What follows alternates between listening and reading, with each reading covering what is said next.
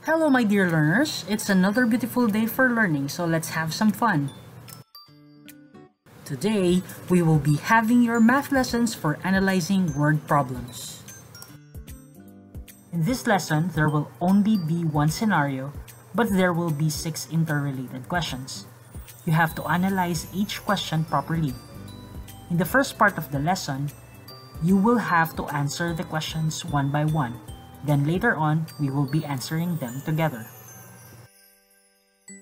So are you ready? Let's begin. Read and answer each question. Pause the video as you answer. Pause the video now.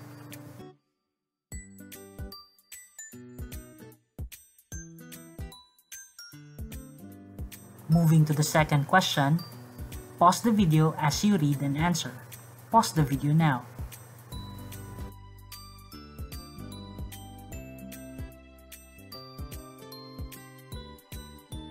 Now for the third question. Pause the video as you read and answer. Pause the video now.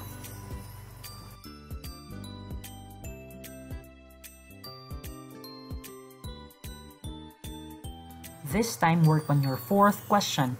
Pause the video as you read and answer. Pause the video now.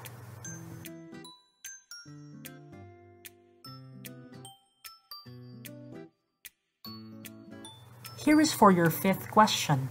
Pause the video as you read and answer. Pause the video now.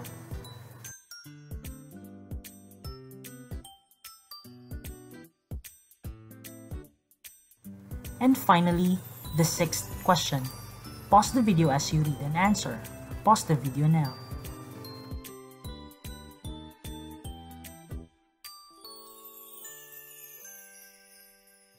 So before we proceed, go through all the questions and finalize our answers. Pause the video as you do. Pause the video now.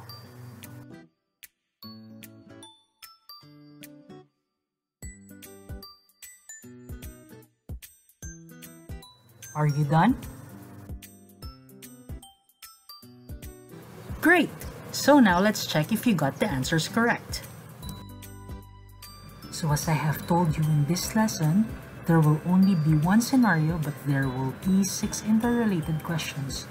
You have to analyze each question properly, which means that in a given word problem, there may be a lot of information that will be stated, but you have to focus on what is being asked, and from there, find all the details that you will need to solve the question. Let us start working on each problem. So the first situation mentioned that there are 4 doctors working in a clinic. Each doctor has 2 nurses assisting them. There are 2 receptionists, Jay and Molly, working at the reception, and the question is, how many people are working in the clinic? So after reading the given situation, always remember that the first thing to do is to find the main question. And the question here is simple. How many people working in the clinic simply means how many are there in total. So how will you solve this problem then? Let us first highlight the given numbers for the situation and analyze each word. First, you got 4 doctors working in the clinic. Then the next statement says, each doctor has 2 nurses assisting them. Following that is, there are 2 receptionists. And their names are Jay and Molly. So now, can you tell how many people are working in the clinic? If your answer is 14, put a tick on your paper. Moving to the second question, let's analyze the question. It says, on Monday, 23 patients made appointments with each doctor. However, 6 of the patients did not show up. How many patients visited the clinic on Monday? So after reading, start answering by finding first what is being asked, and the main question here is, how many patients visited the clinic on Monday? So let's try to break it down.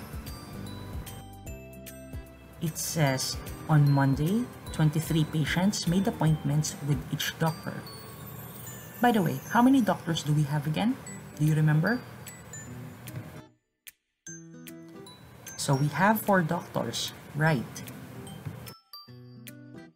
And it was clearly mentioned that 23 patients made appointment with each doctor, which means 23 plus 23 plus 23 plus 23 is equals to 92 patients, or to make it simple, 23 times 4 is equals to 92. 92 are the total number of patients that booked their appointment for Monday, and that they are expecting 92 patients to come for Monday. Are you getting it so far? Good. However, 6 of the patients did not show up.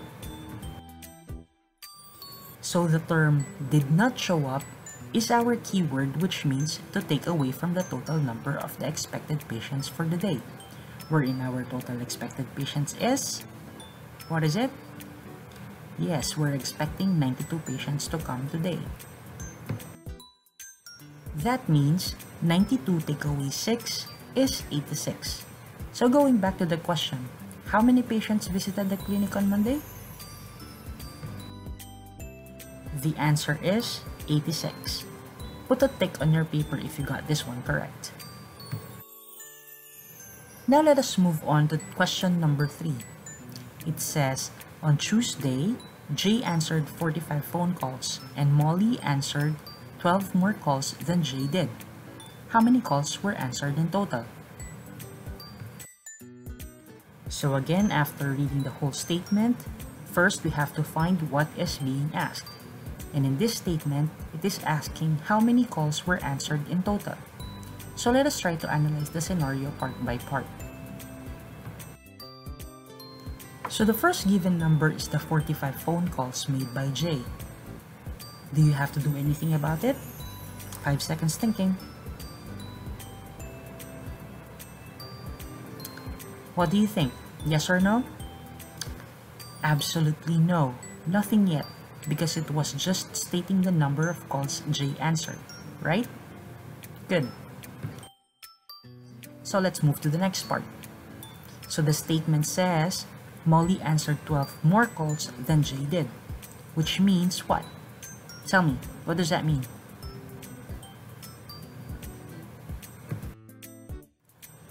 Nice try. It means that if Jay had 45 phone calls, we will be adding 12 more calls because Molly answered 12 more calls than Jay did. And that will be 45 plus 12 phone calls. Are you getting it so far? So how many is the total calls for Molly then? If your answer is 57, then you got it right. However, the question is that it? Will that be our final answer? If you said no, you are right.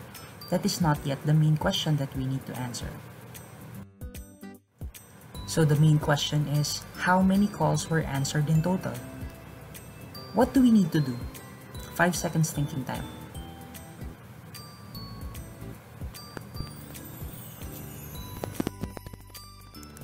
If you guess that we have to add the number of calls for both of them, which is 45 plus 57, you got it right again. If you guess that we have to add the number of calls for both of them, which is 45 plus 57, you got it right again.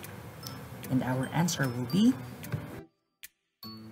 yes, it's 102 phone calls. Great. If you got that right, put a tick on your paper. Now let's work on your fourth question. It says, on Wednesday, a doctor called in sick. The 2 nurses and Jay called 36 patients to reschedule their appointments. How many calls did they each make? So again, before we start, find the main question first and underline it. And in the statement, the main question is, how many calls did they each make? And now let us proceed breaking down the statement. It was stated that a doctor called in sick, which means only one doctor called in sick, because they said A, right? So do we have to do something about it? No, we don't. Why? Nice trying. It's because it's just a statement saying that the doctor made a call. Are you getting it? Good. Now let us proceed to the next statement. Now it says the two nurses and Jay called 36 patients to reschedule their appointments. So what idea do you have after reading this statement? What do you think do we have to do? Go and tell me.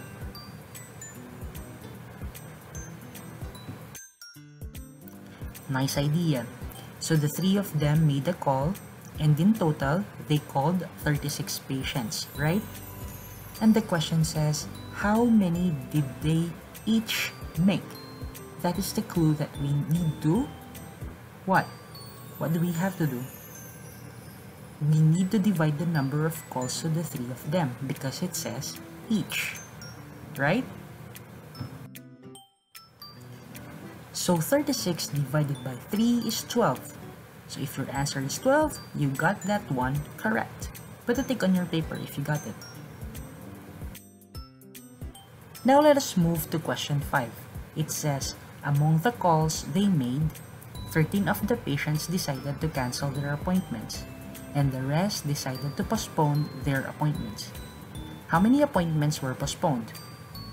So what do you think we need to do first, like how we did in the previous questions?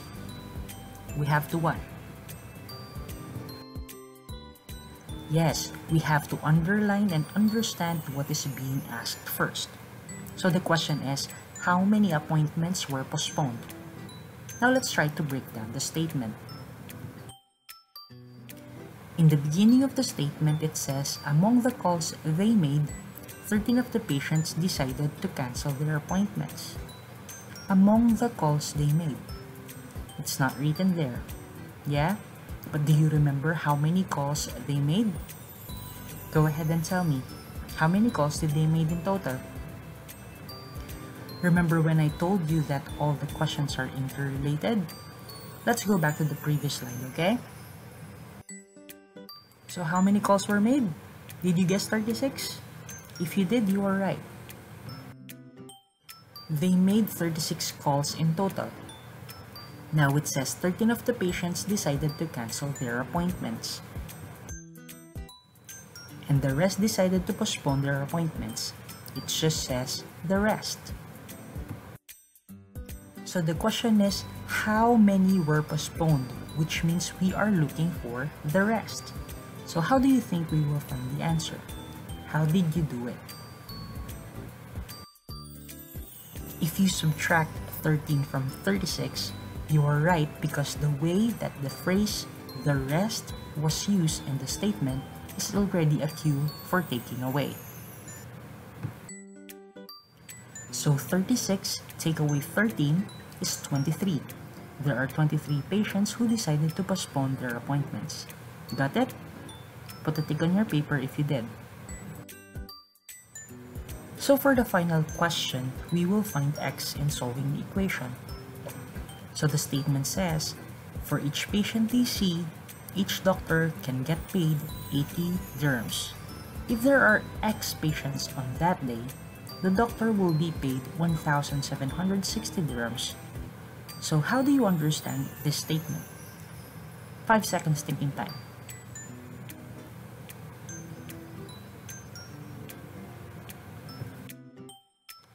So in this statement, the problem is not in a form of question.